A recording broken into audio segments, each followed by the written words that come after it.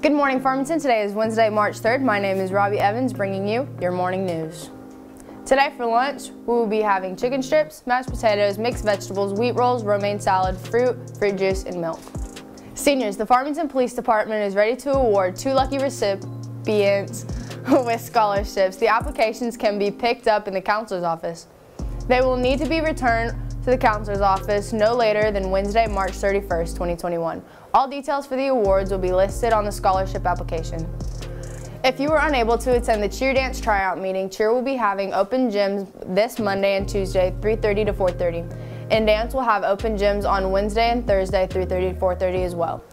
At the cheer dance studio, all paperwork must be turned in at those times this week only.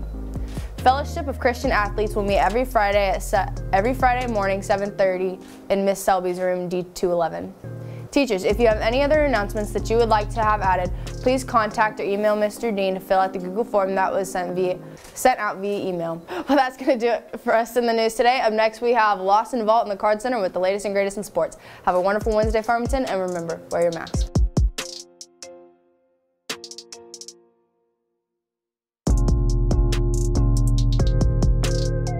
Thanks, Robbie. My name is Lawson Ball in the Card Center with the latest and greatest in sports.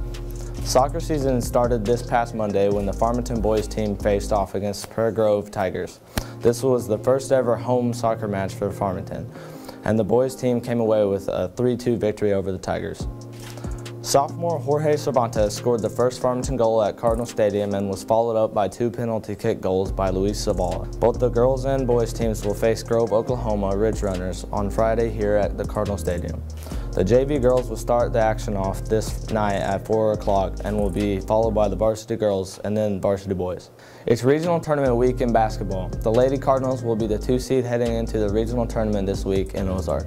The Lady Redbirds will play the Pottsville Apache tomorrow at 4 o'clock. The game will be live streamed on live.farmcards.org or at Farm Cards Live YouTube page. On the boys side of things, the Cardinals, who are the 2020-2021 1-4A West Conference champions, will be the #1 seed in this week's regional tournament in Ozark.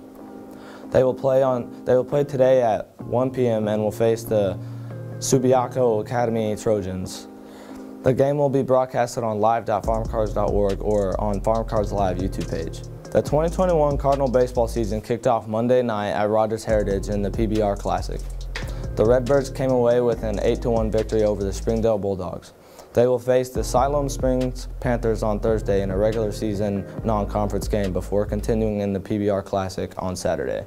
The Lady Cardinals will continue their 2021 softball season tomorrow when they travel to Rogers to take on the Lady Mounties at 5 o'clock.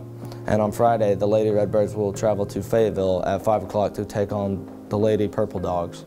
Well, that is going to do it for us in the Card Center today. Have a wonderful Wednesday, Farmington, and remember, wear your masks.